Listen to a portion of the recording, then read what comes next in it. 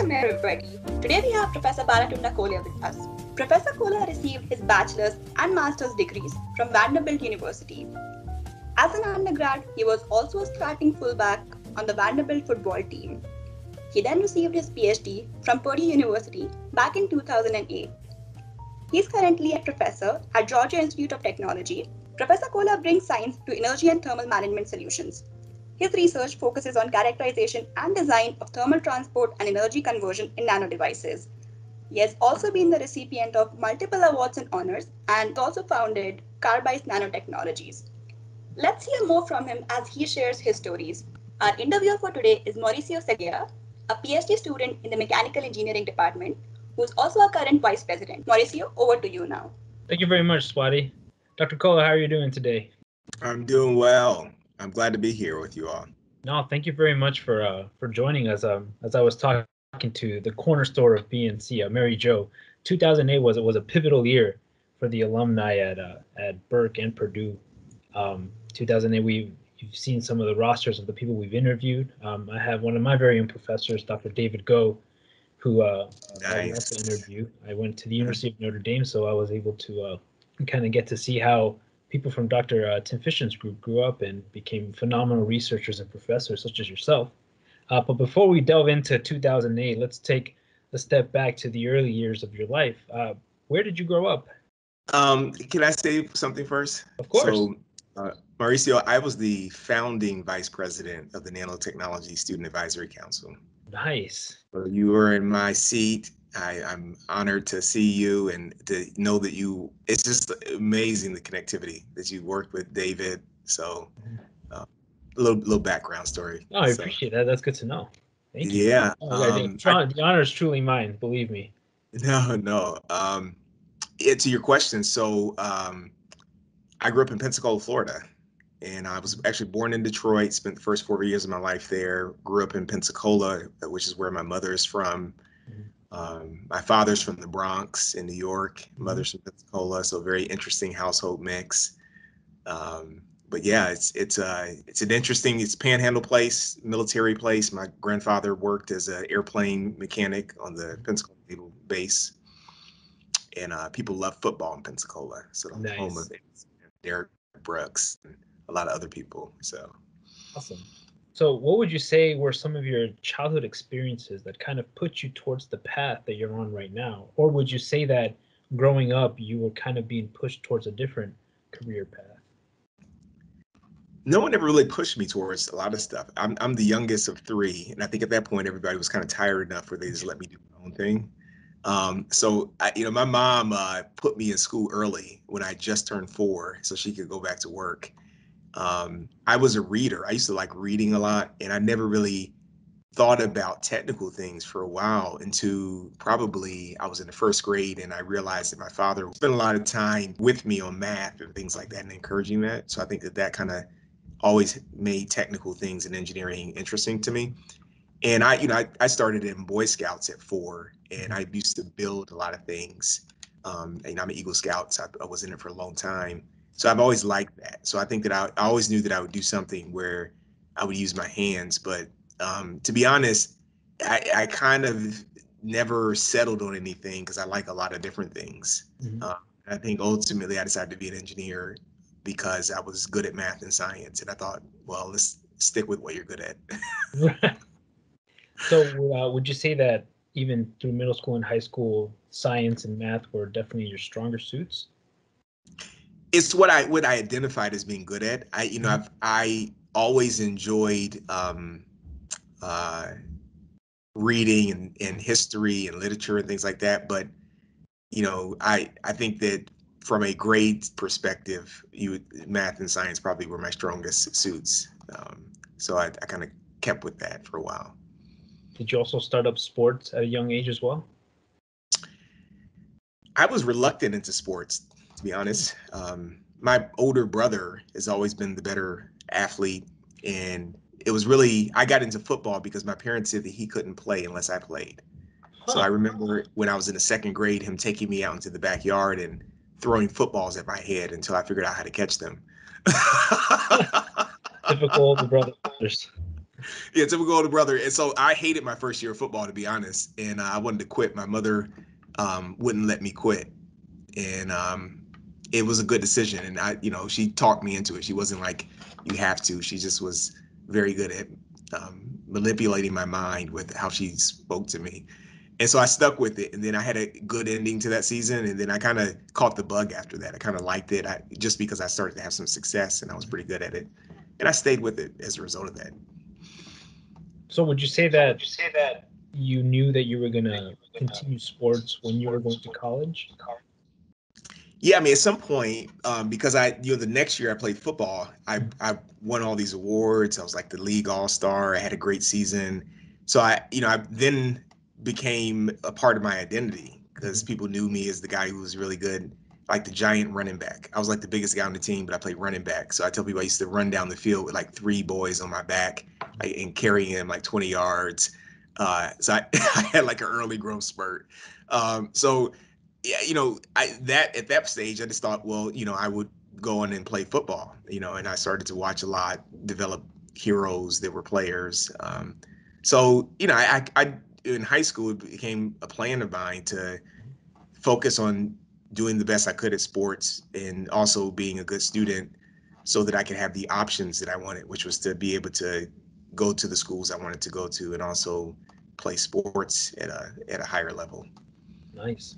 So it sounds like you were already very grounded in the general gist of what you wanted to do, but once you got to undergrad, you had a plethora of options to choose from. How did you choose what you wanted to major in? Well, I went there knowing that I was going to major in engineering already because I had in high school decided, I thought about being a lawyer. I thought about philosophy. I like A true philosophy. Renaissance man. Yeah, exactly. I mean, I really do like. I actually. So the funny story, the reason I chose Vanderbilt, I only applied to 3 schools: Georgia Tech, Michigan, and Vanderbilt, because they were the Big Ten, the ACC, SEC football wise, and they also had great education. And I was actually headed to Georgia Tech. That had been my selection until financial aid came in because I was not on any athletic scholarship when I started. And Vanderbilt really, they just blew me away with how they competed and became like the best financial situation for me. But I think if I dig deeply, I also liked Vanderbilt because it's a liberal arts school. And I wanted to pursue some things that were of interest to me. Like I first declared a minor in philosophy when I first started. And I took a lot of philosophy classes until it started to affect my GPA too much. Yeah, they tend to get you. Yeah. So then I moved to econ, and I started taking accounting and econ. I said I'm going to do a minor in econ, and unfortunately, it didn't help my GPA much better. So I ended up graduating with a minor in mathematics. So I went back to technical things that worked well for my GPA. But I tell you, like the best class I took as an undergrad was this class called psychological anthropology. And I hate that I took it pass fail my last semester, my senior year, because at that point I was so scared of liberal arts at Vanderbilt ruining my GPA. But I ended up making an A, and I did well. It was a class where we studied this tribe in South America called the Mayanaku. That's a dream culture, and we had to like keep dream journals and write about it. So anyway, I have a lot of interest outside of science and technology, but I think I have a more of a skill set in doing technical things sometimes. Oh, that's pretty cool. It sounds like you're a true Renaissance man, a jack of all trades, and choosing a major like mechanical engineering is of course in itself a difficult discipline to do. But you're already in college. You're doing sports. You're doing well in academics. Somewhere along the way, the idea of academia must have been placed in your mind, or did you go about and look for that on your own? How did the idea of becoming a professor or pursuing a PhD come into play during your undergrad life? So I met Professor Tim Fisher my freshman year at Vanderbilt. He was my assigned academic advisor to like put you in classes. He played a big role because he had played baseball in college and he was kind of a interesting guy. So the idea of being a professor, he kind of broke the mold, I guess, of the stereotype that I had of professors. So it became something somewhat interesting. But to be honest, I didn't really know a lot about school past the undergrad level because I wasn't really paying attention until my junior year. I didn't even know that you got paid to be a grad student as an RA. In my junior year, I was taking a system dynamics class, and the professor, Kim Frampton, started talking about grad school. And he mentioned that you can actually get a salary for doing research. And it blew my mind. That was like the first beginning step, right? But there's no way I was going to be a professor while I was living in Nashville. Like that thought didn't come to my mind until I made it to Purdue. Because I still didn't really understand what professors did until I got into my PhD program. I see. So, in that case, you decided to pursue a master's. I did. In order to get the experience, or why did you choose to pursue a master's? I chose to pursue a master's because of sports. I tore my ACL my freshman year, spring semester, which ruined my chance of getting a scholarship, even though I was doing well on the team. I rehabbed, came back my junior year. I retore my ACL. And then my senior year, I decided that I would give football another chance. And I had already pretty much had a job lined up with Schlumberger. And I was ready to graduate and just go work a job. Didn't even really apply to grad school. And I went out in the spring of my senior year for football, and I ended up getting a scholarship. There was a new coach, new opportunities. So when that happened, I went to grad school. So I would not have gone to grad school without that. And then when I went to grad school, I was actually doing the professional master's the first year project. End of my football season, I tore my ACL for a third time. Oh, man. Yep. And Tim Fisher called me the next day and, was like, hey, you're going to hang it up now, right? And then he gave me advice. He was always kind of a mentor. He said, hey, you should, since you're going to stay to finish your master's, you should switch to a thesis, because just in case you decide to get a PhD, I didn't know he was like planting a seed to recruit me to Purdue. He's like, just in case you decide to get a PhD, getting a thesis would be good. And that wasn't that big of a deal to me because I love doing projects, and I already had a project that I'd come up with my own. So I just said, yeah, okay, yeah, I'll do that. So I switched to a thesis degree the next year and completed it. And in that process, learned about research, and for the first time in my life, was able to focus on school and not sports and school and 1,000 other things. Right. And I discovered how enjoyable it was to live that life for me. That's awesome. So Dr. Tim Fisher was your mentor. So I guess it wasn't too hard of a decision on who your PhD advisor should be. So the question would be, in this time, right? 2000. You went into grad school in 2005, 6. You started. It was 2005, yeah. 2005, and that's right the turn of the millennium. New advances are coming up in a bunch of technology, especially nanotechnology.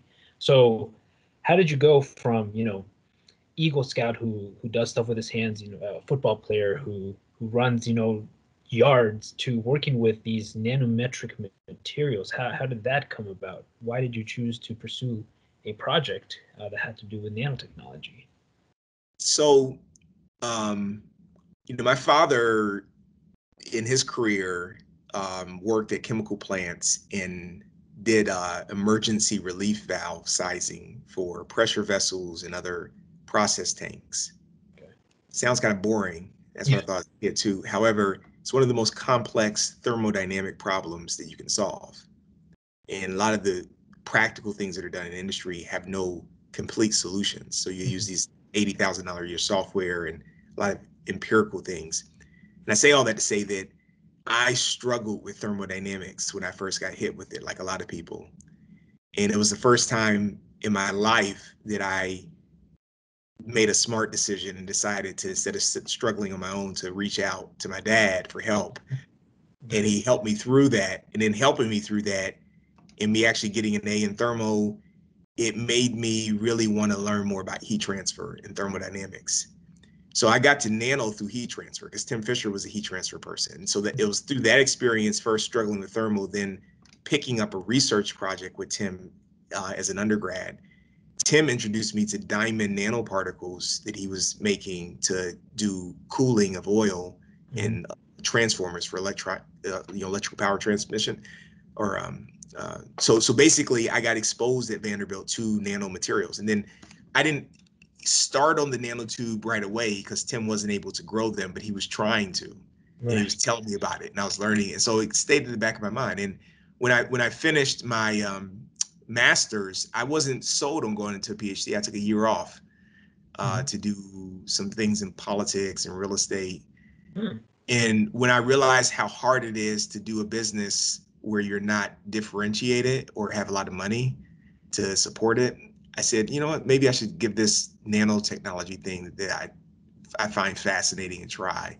Right. And that's when I kind of called Tim and said, hey, I think I want to work on that carbon nanotube. I don't know what, but I want to work on it. And so I only applied to one grad school. I went to Purdue, and I said, if I'm gonna do a PhD, it's with Tim.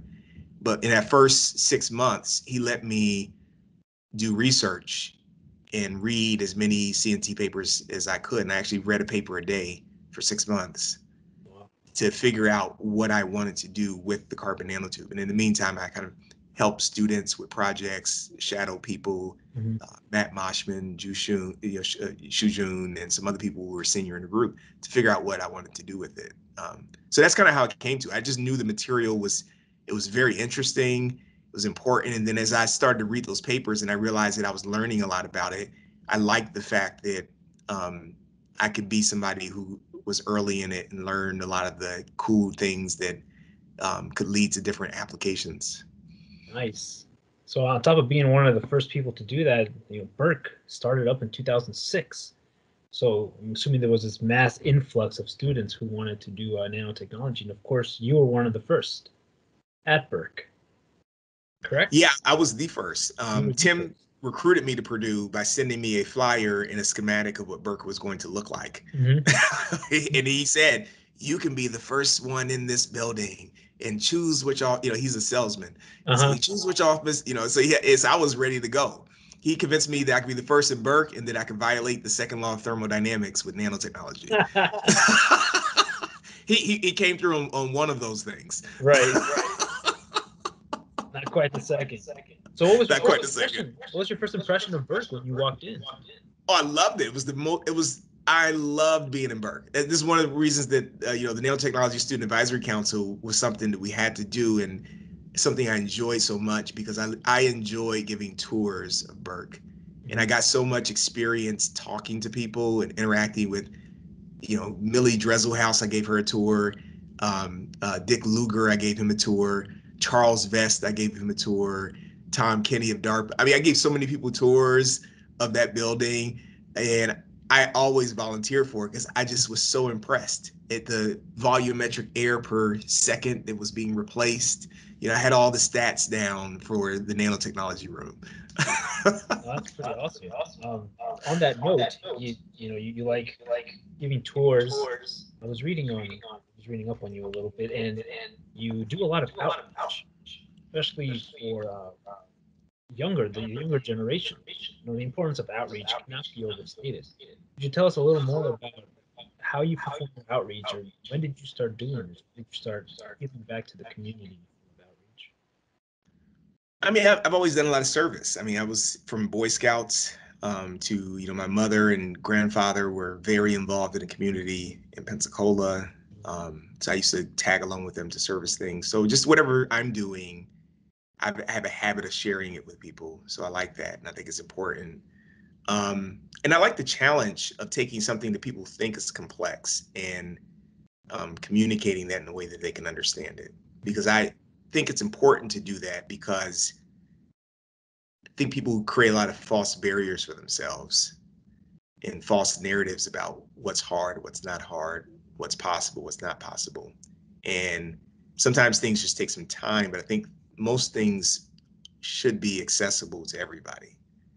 And that's kind of the philosophy I take towards outreach. I look for where people are not making things accessible because they think there's a barrier, and I just go and attack that problem because I think it's a challenge that I like to distill things down and reach those.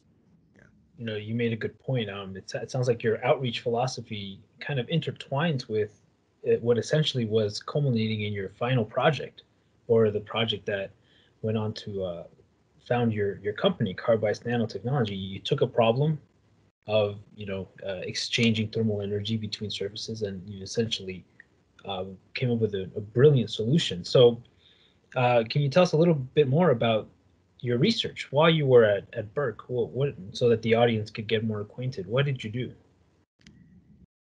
I came to West Lafayette from Nashville, and when you come from a city like that, it has a lot of liveliness. It's kind of a capital city to a small town. For me, I came very focused on accomplishing very specific goals as fast as possible, to be frank. Never knowing that I would have as much fun to meet the best people in the world there and meet my wife there and, have all these great experiences. And I say that to say that I worked on applying the carbon nanotubes as a thermal interface material between chips and heat sinks to solve problems that using thermal grease or thermal paste has in terms of reliability and performance. I specifically, because there was a senior student before me that had demonstrated this use case, I specifically developed metrology based on lasers that could take the interface and break it down into its constituent resistances. So break it to a finer scale of understanding, to understand where in the interface was the real point of focus for engineering improvement.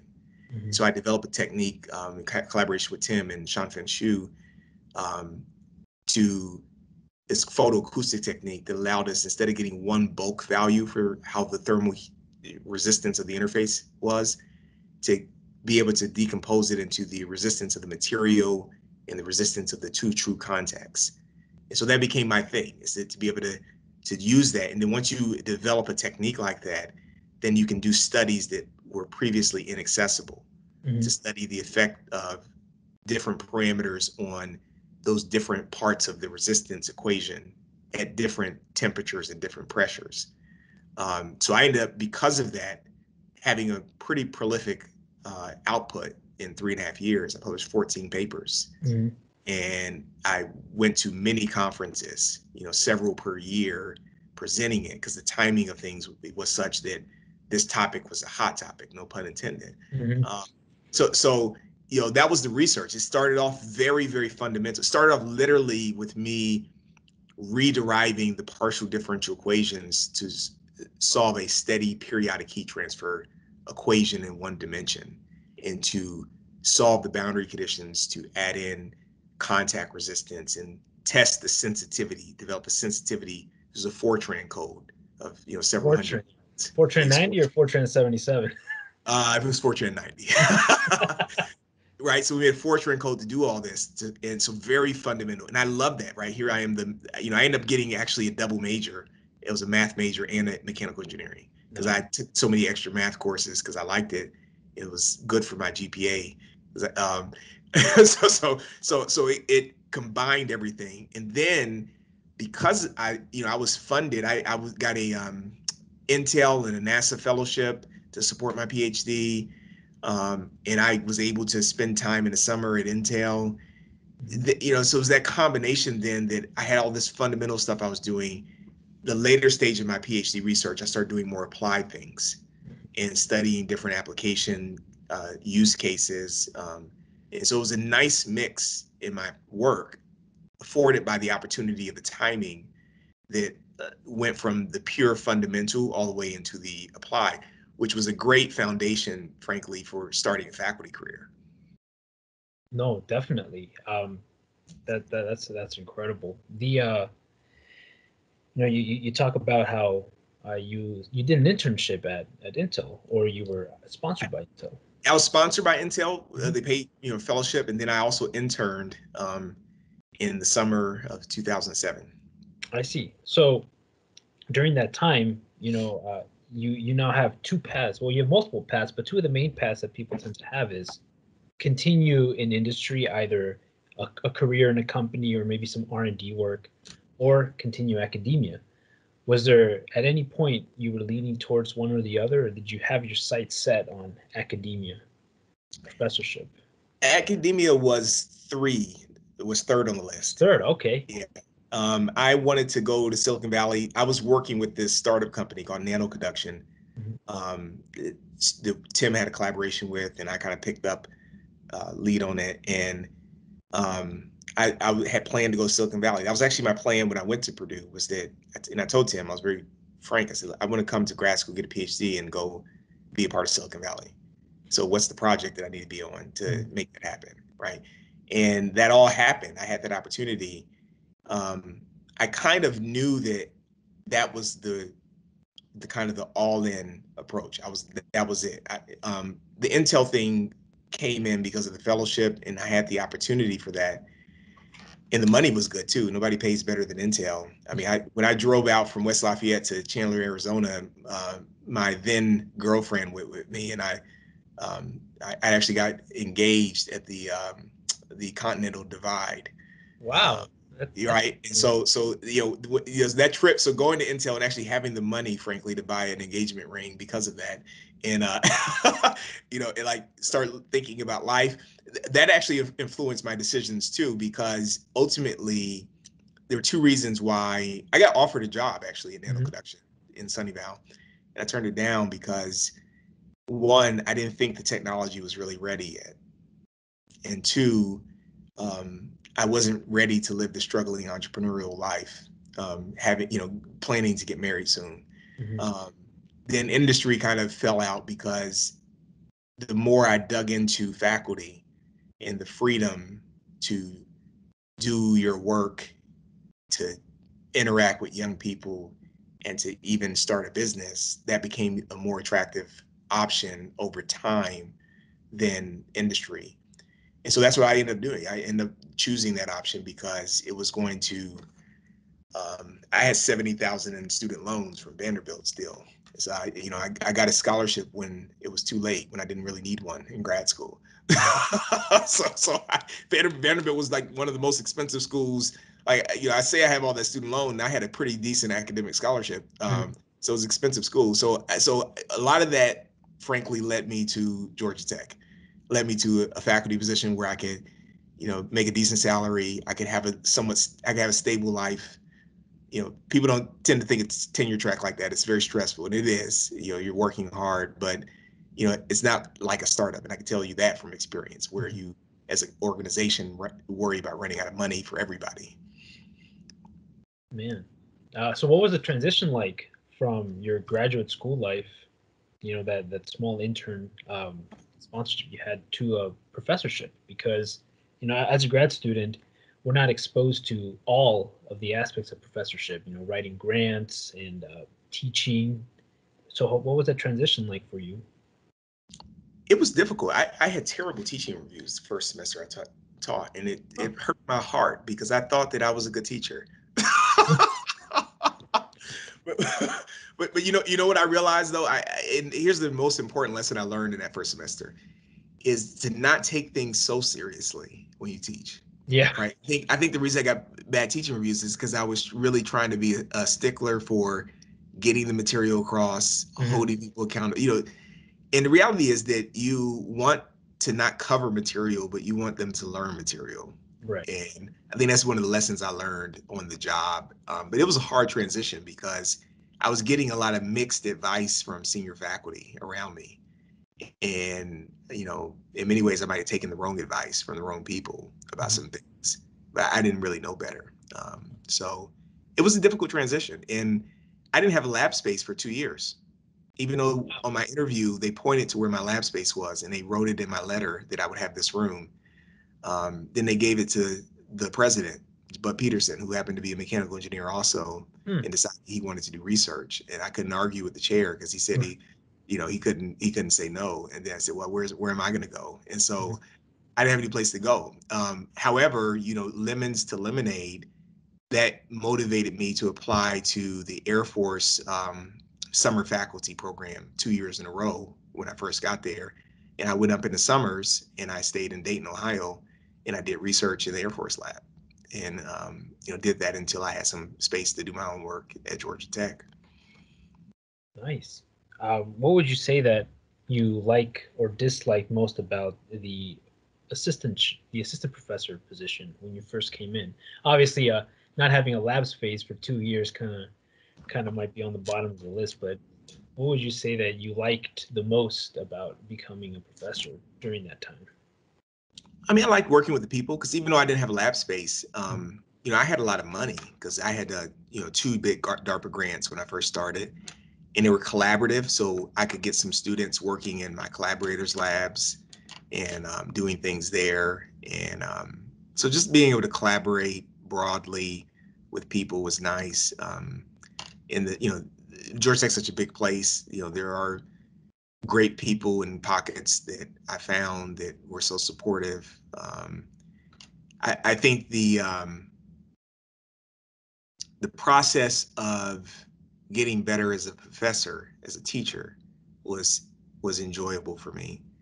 To kind of test my mental hypothesis about what I thought I was as a teacher, and to see that evolve. I like getting better at things, and I like identifying misconceptions that I have about anything, including myself. So I enjoyed that part of being an assistant professor. What I don't like or didn't like, still is true today, and it's part of the profession. I'm not really someone, frankly, that likes doing a lot of self-promotion. However, you have to do that as a faculty member. Like, you have to, update your CV and try to find every little thing that you've done to put on the CV to make it look like you've been really productive. That's a challenge for me, to be frank. Every year when we have to do annual reviews and we have to communicate these things, those things are challenging because I, in general, liked being collaborative and believe that teams do the best work. But I ran into some issues with people asking questions about what's my unique contribution when I'm working on a bunch of teams. It was so counter to somebody like me who's used to organizational teamwork from sports and community work, to be in an environment where I could actually be penalized for working as a team sometimes. I think the culture's trying to identify that and change a little bit in academia, but that was a challenge for me, especially early on.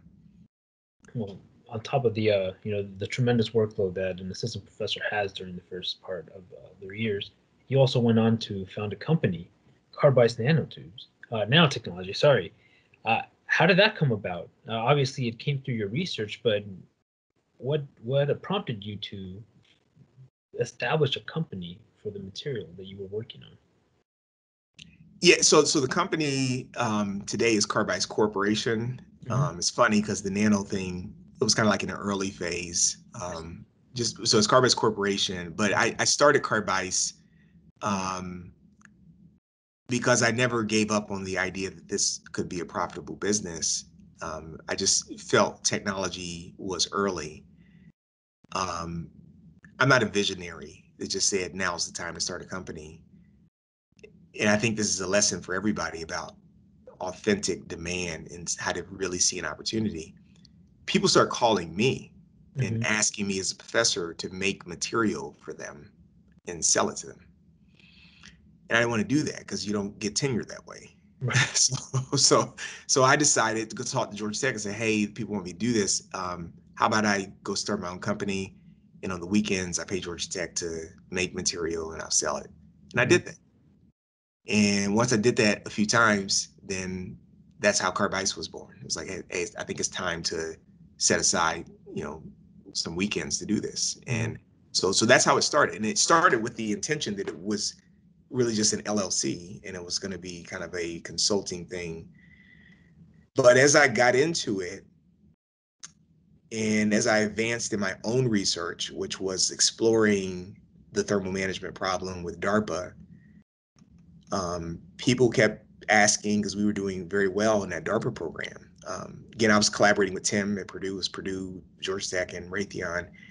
And we were one of 4 teams out of 16 that made it to the phase 3 of the DARPA program. And so that's really when I decided that Carbice should start kicking it into high gear. The little caveat is that in the process of doing that, because I just don't want to do things and be transactional. I'm a scientist. In the process of working on the weekends to make these materials to sell, I solved a problem related to growing carbon nanotubes that was a huge problem for everybody. It was how to make them stick to a substrate, have uniform coverage, and grow at a fast rate. So that became the foundation of what Carbice is today. It's foundational IP. So much so that, the company, as I started bringing people in, was better at making nanotubes than I could even make in my research lab. So at some point I started, getting material from the company just to do my research. And once that started to happen, I knew that this thing was serious and that I should really spend more time on it. Nice. Yeah. That's awesome. What would you say, now that you've become a professor? I believe that you have been promoted to full professorship in 2019, correct? Yeah. So I'm a full professor now as of 2019. Yeah, you're a founder of a company, you're a full Renaissance man. Now you get to be on the other side of the aisle and see new talent, new generation come into the atmosphere of academia. What would you say is different now than it was back then when you became a professor? How hard or how different is it to pursue this path?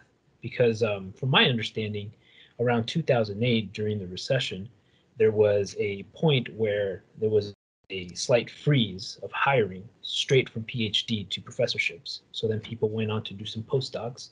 And then fast forward 3 years, you have these people that are coming out of PhD hoping to fill faculty positions, but you also have these postdocs with 3 years of additional experience that kind of beefed up their resumes. So for sure, postdoc is definitely something that needs to look forward to. That's one difference. But what would you say is another difference between becoming a professor now versus how it was when you first became a professor?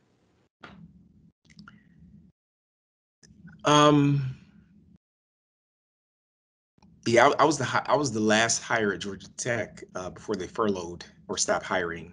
I tell people that in the first 4 years of Georgia Tech, I never made full salary because I was furloughed every year, and overhead on my grants went up like 20% every year.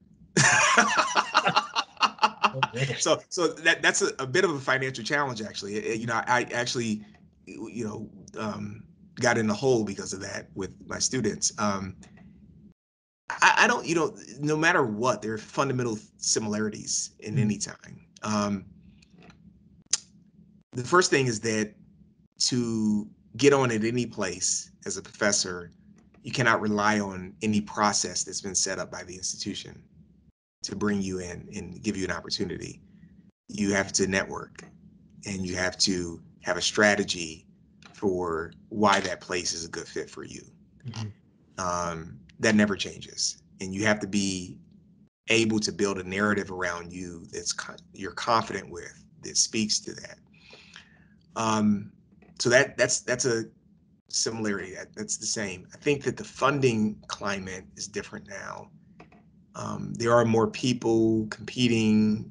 The funding agencies have changed a lot of their rules and how they do things. And to be honest, I've lost a little bit of touch with some of it because it has moved so fast. And, as I become a late stage professor or mid-career, whatever you want to call me, I become more focused in where I go for money.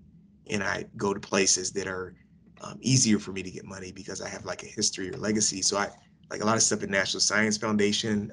I'm not tracking as well, but I think the things that I did as an early professor, like going to review panels multiple times a year for the first 5 years and learning what this current state of thinking was in the community around funding and things like that. I think those are the same. So I think those things will always be the same, that, in a society, in any organization which is run by people, you have to know the people, and you have to know the story you'll tell to get yourself into the place with those people that you want to be. But I do think that the past several years, the funding situation has been quite difficult. That may change. I mean, I think now, you get new leadership in government and things like that. Funding outlook could be better. It always depends on what you choose to work on. Right. So for those going into academia, you have to be a shapeshifter to a degree to survive in academia. And you have to be able to take your expertise and interests and bend them to different thematic overtones so that you can stay aligned with where the collective resources want to move. I see. So in terms of that, what is your current research focusing on right now? So I'm on a leave of absence from Georgia Tech right now. Oh, I see. Spending most of my time at Carbice. I have an administrative role as the faculty athletic representative at Georgia Tech, a role that most people don't know exists, but it exists at every school that has an athletic department. So I'm like I guess the compliance and academic oversight and the connection between the NCAA and the ACC. And because of that, I've minimized my research footprint, and I'm actually in the process of resetting, right? The shape shifting thing that I mentioned to you, right? I'm not the type of person that will continue on something where the problem has been solved. And in many ways, with thermal interfacing and that part of what I used to do, that problem has been solved and passed the Carbice. So I'm resetting research into some bio applications, actually. Nice. Where we're going to see we are seeing how these aligned carbon nanotubes can be antiviral, or they can be involved in protein synthesis or cell manufacturing. So those are some of the things that I'm interested in right now. That's awesome. That's impressive. What would you? I have a lot to learn in that. So I'm leaning on collaborators, and maybe this summer I'll pick up a few books and try to read some more on cells and bio. Cells and bios, no, definitely. Biology is it's a vast field where, personally, I think there's a lot to memorize first. When it comes to physics, chemistry, mathematics, there are fundamental axioms, concepts, but when it comes to biology, there's just so much to just memorize. Structures of cells, processes for metabolics. It's absolutely crazy. So what do you do for fun? Apart from the academic life, you have a family. So what do you guys do to kind of take the stress away, or maybe it's not stressful at all? No, it's stressful. I work out a lot. I enjoy lifting weights. During the pandemic, I built a gym in my garage. Nice. So I've had a lot of knee injuries, as I mentioned earlier, for football, but some of them continued. So I had a surgery about 1.5 years ago and been rehabbing that. My children, my 2 daughters, they are involved in gymnastics and softball. I'm actually coaching my youngest daughter's softball team right now. So that's kind of fun. It's a lot of fun, actually. That's de-stressing, getting out there with a bunch of 6 to 8-year-old girls and softball is really nice.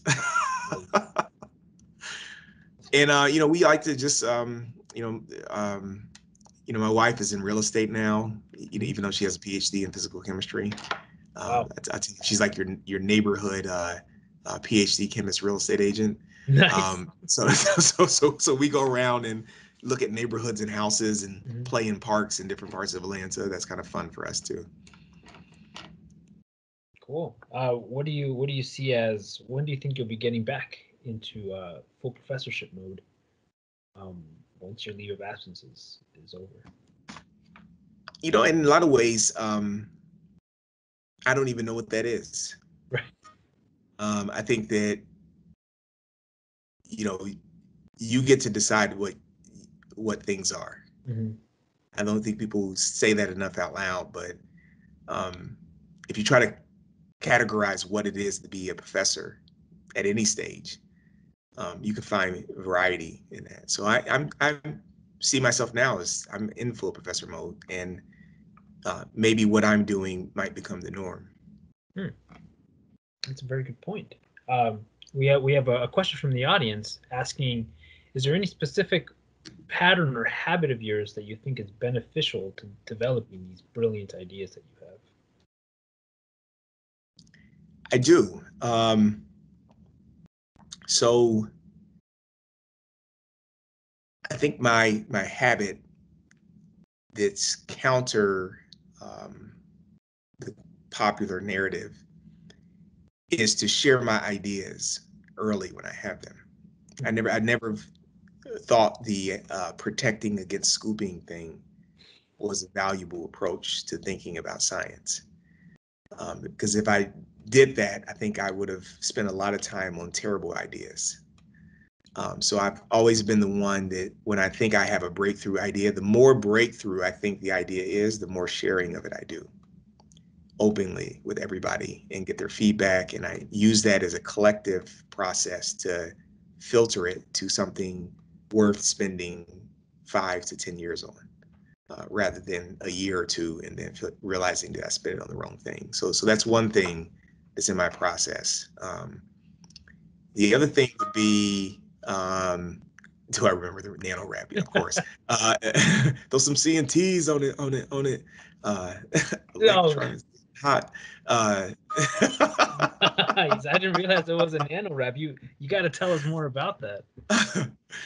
So just following this train of thought, how do I know if it's groundbreaking or terrible?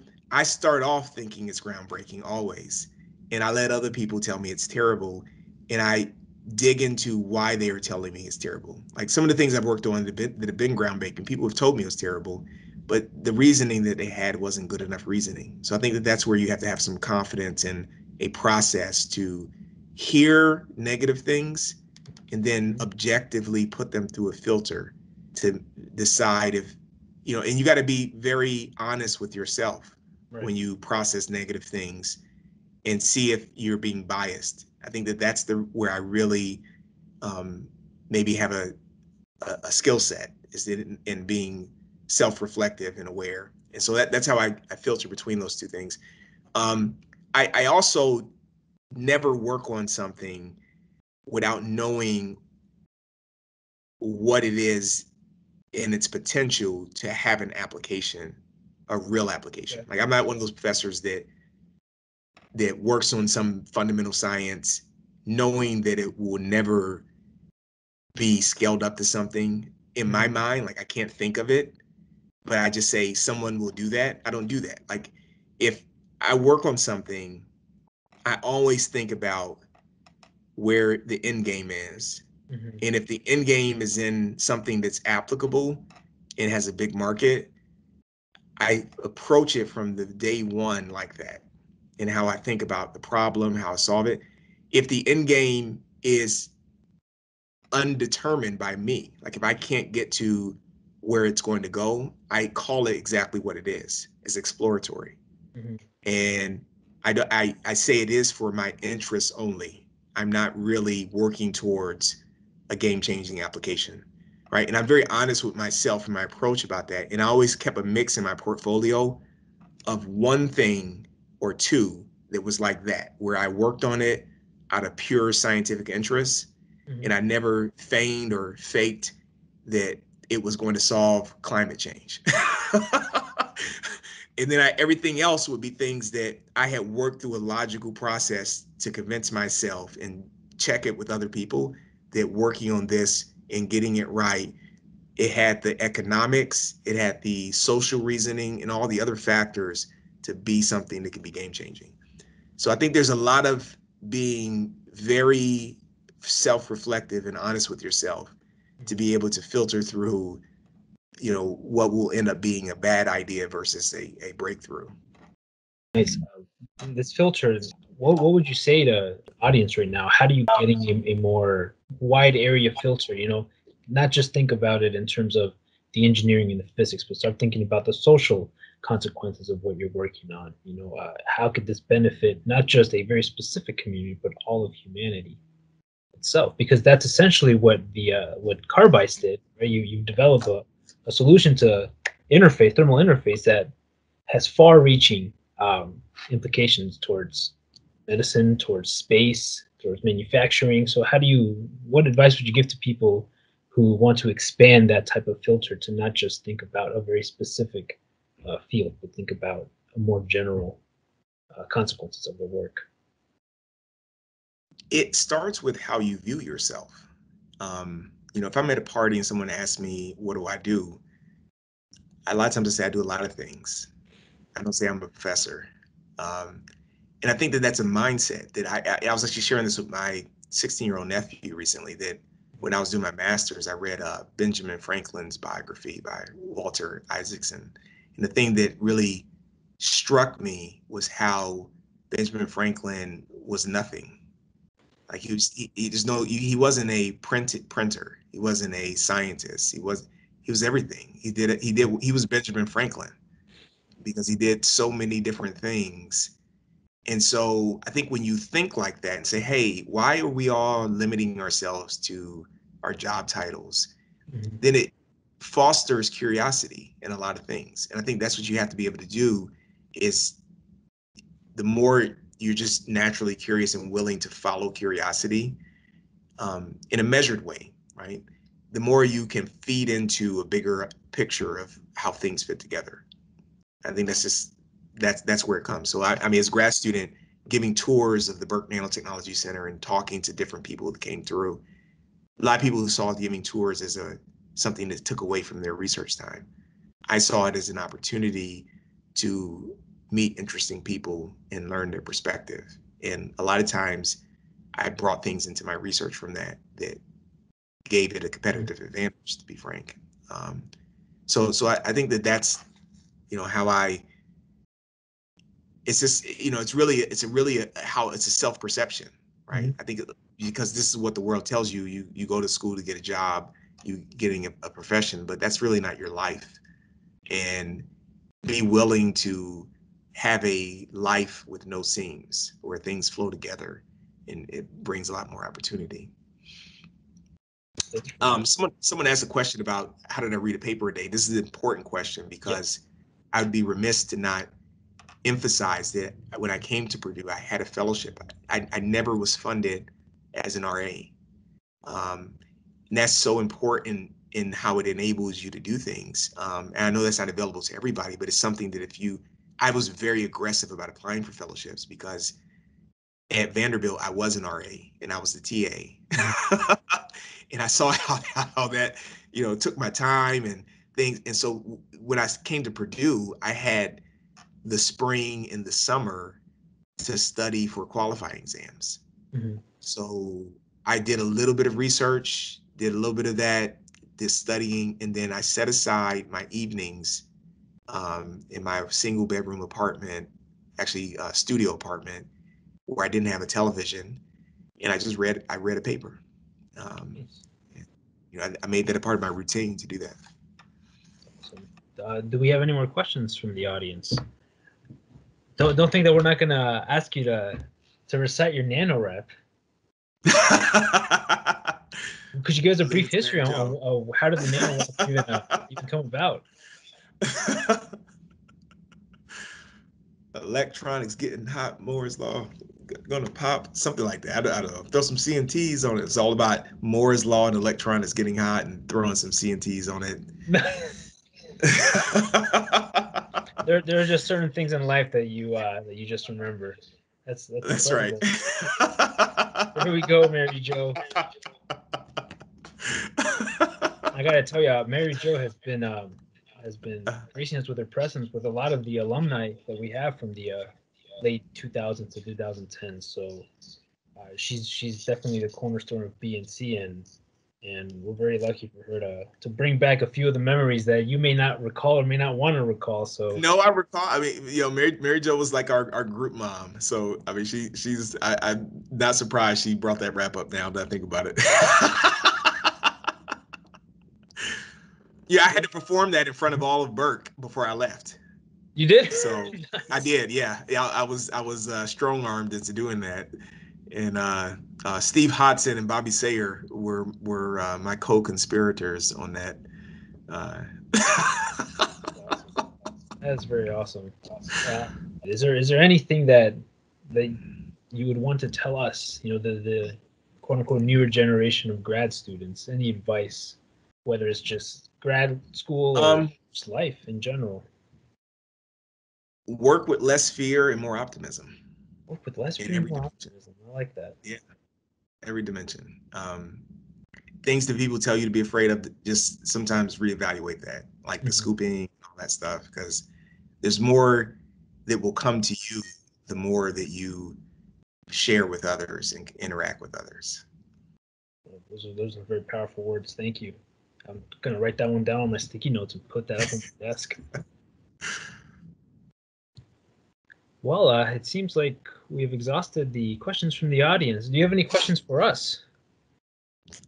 I'm so happy to see the Nanotechnology Student Advisory Council doing so well, and with your leadership and others, I'm sure. I mean, because we are still at the beginning of what nanotechnology is going to do for society and people, and I fully believe in that. So I am the biggest fan of all things nano, not because I'm a science geek, but because I feel the impact coming.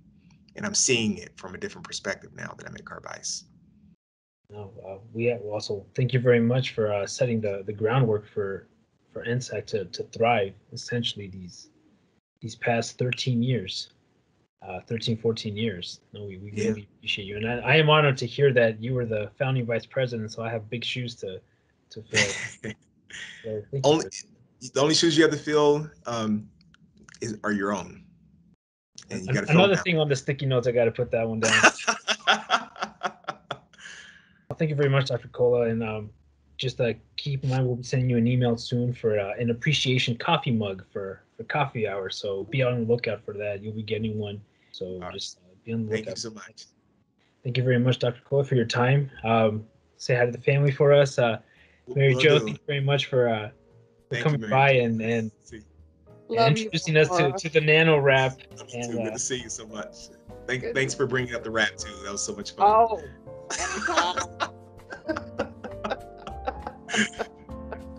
See you all later.